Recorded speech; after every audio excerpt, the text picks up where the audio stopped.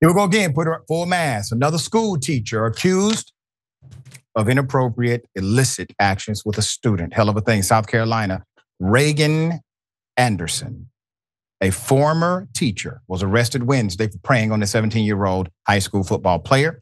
The 27-year-old married mother of two is facing 2 counts of sexual battery on a Holly Hill Academy student for the alleged abuse. That's according to WCSC News. The first 2 allegations occurred, based on the allegations, occurred on October 22nd on Bunch Ford Road. That's according to an arrest warrant obtained by the local news. The second incident happened in a parking lot on October 28th outside of a Pizza Hut.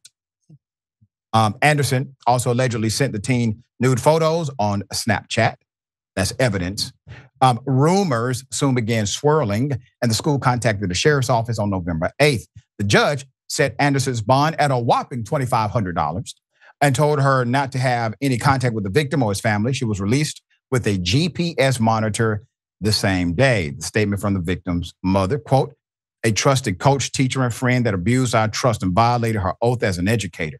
She has ruined our son's life," the teen's mother read from a statement in court. "He should be 100% focused on being a fun-loving, football-playing young man.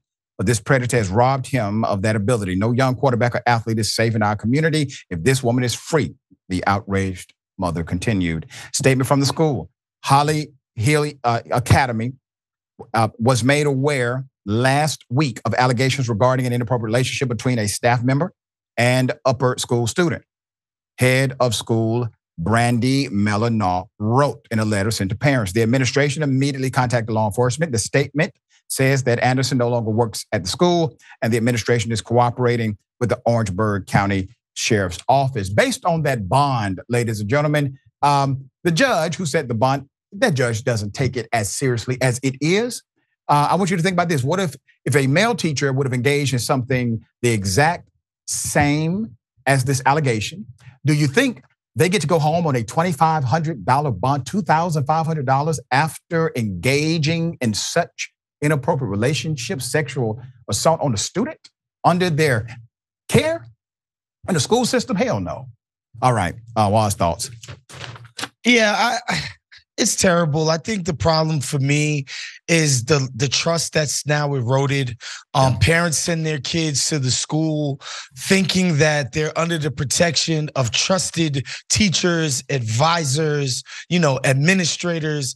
That's to me, that's the tragedy in all this. I honestly think the kid is gonna be able to recover from having his teacher.